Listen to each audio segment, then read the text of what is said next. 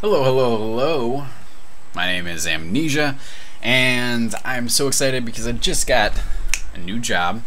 By the time this episode airs, I will have started at that new job. And we've been on a winning streak, so can't beat that, you know. Winning streaks are good. Yesterday, played some Hearthstone, and just completely stomped that ranked game. It was insane. So today we're going to play a new game. We're going to play another game, and that game's going to be called Starcraft 2. I'm going to go ahead up here and play some Starcraft.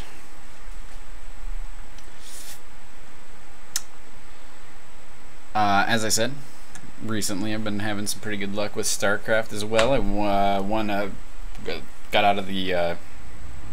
my first match in the group stages of this tournament. It's ongoing. And it's pretty exciting. It was super thrilling. You know, I finally felt like I was back in the groove of things. Just feeling a little bit more like my old self. Not quite up to, I wasn't able to macro as well behind my micro, but at least there was some semblance of macro going on. I was able to expand. So I felt a little bit more like I used to play, and that's cool. I appreciate that of myself, playing like that. But it got really exciting. You know, it came down to some really big disruptor hits and all that stuff because it was PvP, and disruptor balls flying all over the place. It was nuts.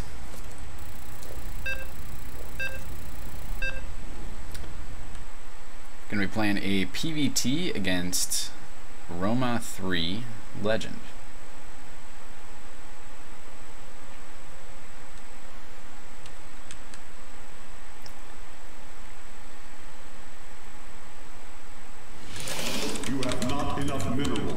Alright, and on New Gettysburg, Terran love this map. Bakuaz has some cool attack paths for them. It's really friendly to airplay, and you know how Terran feel about air shenanigans. So I'm going to put this pylon here. There's not really any way to wall off against Reapers in this map that I've come up with. So just gonna do our best there. Whoops, I forgot that there because I'm too busy flapping my gums. We're gonna go scout him. Hopefully he didn't do any proxies because the scout is also late. And we can get that gateway up now. Now this at least helps a little bit against the Reapers, I feel. So it kind of creates a wall here. Get our probs into gas. Spam some buttons so people are like, what? I was like, I have like a billion ideas, it's so good. And then they make Reddit posts like, is this guy hacking? How does he have so much idea? I beat a hacker, guys. I beat this hacker. You guys should tell me how good I am. No expansion, that doesn't bode well for us. There is an in-base barracks, so that's good.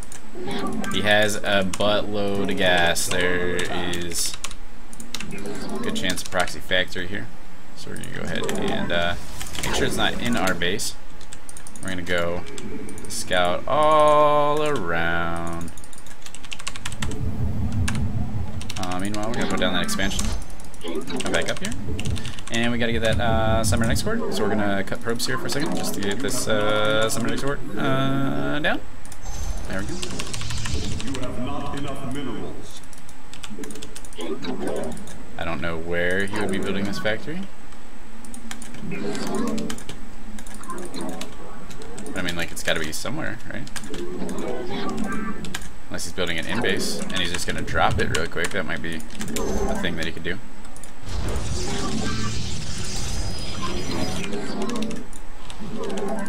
Okay, I guess that's what he's doing. We're just going to check down here, and then we'll just we'll be resolute that he is not doing proxy factory, so that's good, I guess. Hey, guess who has no pylon and no pylon on the way? Garbage. Garbage, garbage player. So we're gonna have to get stalkers out. I think we're gonna go Stargate here, and we're just gonna start getting up some Phoenix. What was that I just saw? Is that an SCV? Still no expansion, that's not a good sign.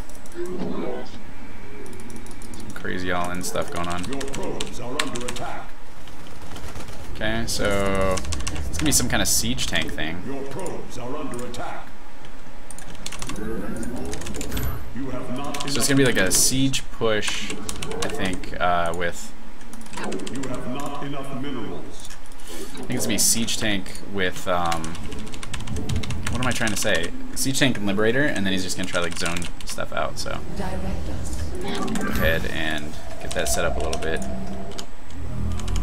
And it's gonna be Phoenix. They're gonna save the day here, so we're gonna lift up things that we don't. Gonna lift up stuff. Is what I'm trying to say. Gonna start getting some adepts, shade on top of the people that we want to shade on top of. I think we actually probably want to get like 4 stalkers, and then we're gonna chill on. Cold is the void. Actually, we're gonna send this up here to check this watchtower. Gonna send him over here, just scout when they're moving out. On the wing. Okay. Well, nope. Glory Okay. to the Daylong. We await. Okay. And leave their kind. By the heart. Oh god, I cannot lose that. Research complete. Alright, that's alright. We're just gonna build some backup balance here. We're just gonna slow this push as much as we can. Put more racks down.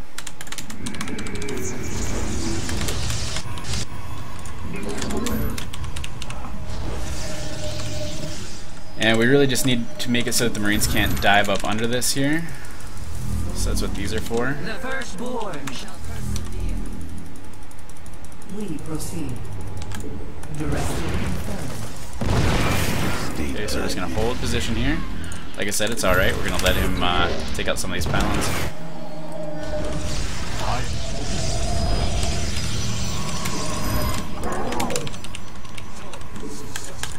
Glory to the Daylong.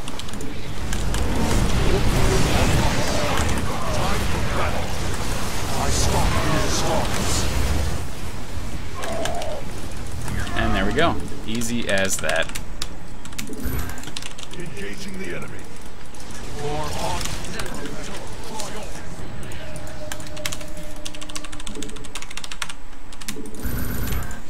So that's good.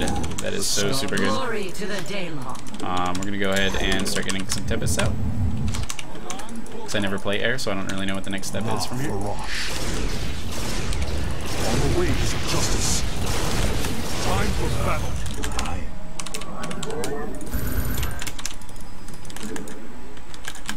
The firstborn shall persevere.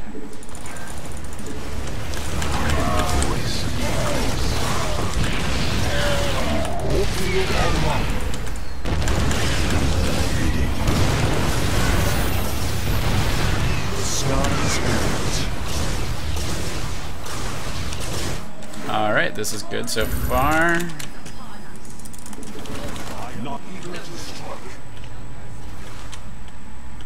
So we're just keeping him in his base here. We're going to go ahead and get some more pylons up. Get some gates up here so we can keep reinforcing. Get some Tempests up. Let your will be Time for battle. Not enough energy. Give us your power. We serve with pride. Not enough energy. Iron shall be reclaimed. Faith. Oh boy, this guy will just not leave. I am eager to strike. Let your will be done.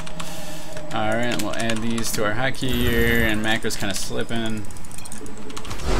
That's alright though. That's how you handle that push. It's all patience, man. So one of the things that I see a lot of like platinum level players when I watch them stream, they really struggle with pushes like that. And that's because it's a really heavy power play from the Terran. So they're trying to push up, and they're trying to do a lot of, they're trying to force you to make mistakes. So they're putting a lot of pressure on, and they're parking right outside your base, and that's such an uncomfortable feeling, knowing that they're setting up a station right out there, and you feel like you have to get them out of there as quick as possible. But really, if you think about it, all it is, it's comprised of slow-moving units. So Liberators can't just run in there. If you have those pylons set up like that, Liberator can't run in there because of overcharge. He doesn't have a lot of Marines because he's spending a lot on tech. The siege tanks, also slow-moving, have to unsiege, re-siege. So he's going to slowly try to creep up into your base and get to a point, finally, where he can deal some damage. So right now, you can see, I've got 1 Phoenix, 2 Stalkers, and 2 Adepts. If these were unsieged, and he tried to just move up in there, overcharge is going to wipe this out no problem. So he's got to set up a little ways back to make sure that I don't just like jump on top of that. So doing this was kind of dumb because I wasn't paying attention to my mothership core like I should have been, and I really could have I could have lost that easily if he was a little bit more on top of it. So then he's moving forward, just trying to gain sight range. So you know that like his influence of power right now is like about to right here. You know, he can cover this. You don't want to get in the siege tank's range. Obviously, it's going to absolutely destroy you. But if you set up another pylon like right here or right here, then it keeps creating more things that he has to stop, siege up, attack, stop, siege up, attack, because he can't actually dive in. He doesn't have a lot of Marines. He can't really throw away any of these units, so he can't just jump on top of it and try to focus on a pylon real quick, because the overcharge with the assistance of the Adepts and Stalkers is going to completely end that. He also doesn't know about the Stargate play, so I don't know if he could have prepared for that better another way, if he would have known.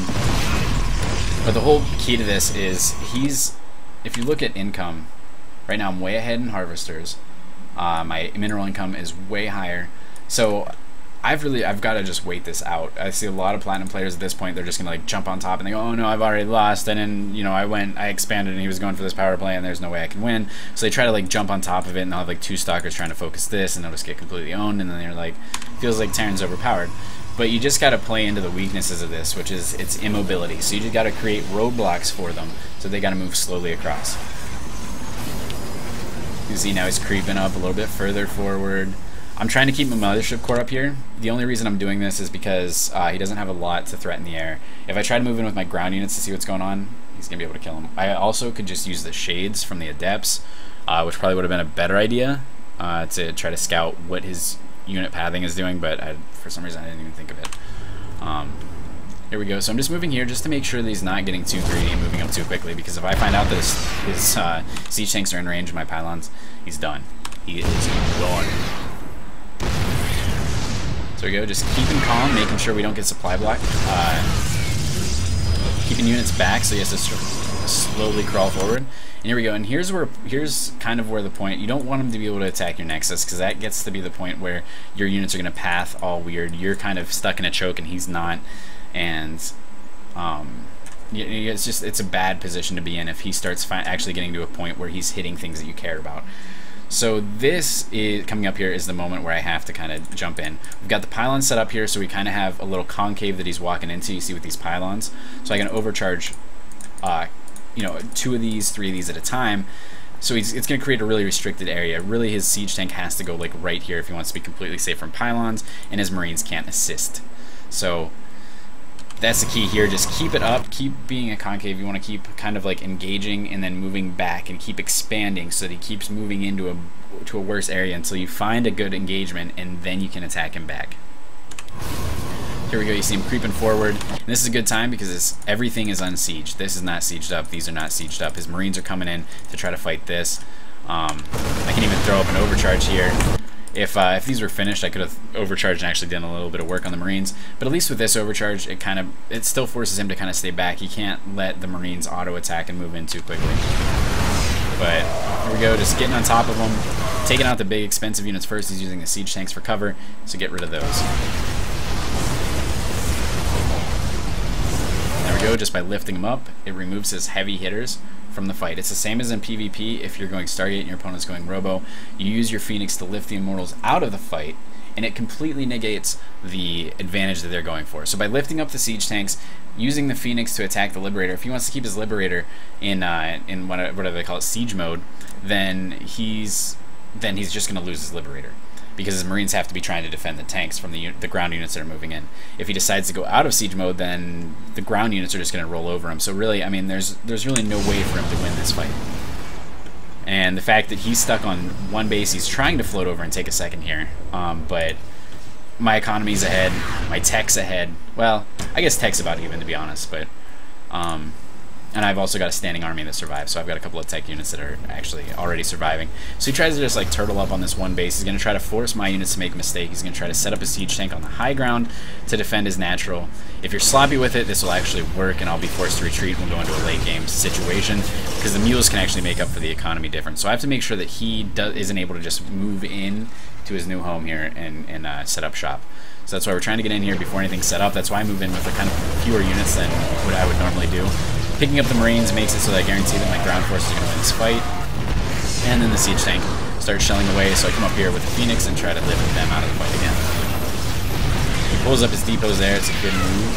Stops my adepts from getting around top, and I could have ended the game right there. But he delays it for a little bit. And I mean, honestly, from this point on, he plays it pretty well. He uses the SCVs to repair, calls down mules to do the mining, so his SCVs can be out there repairing.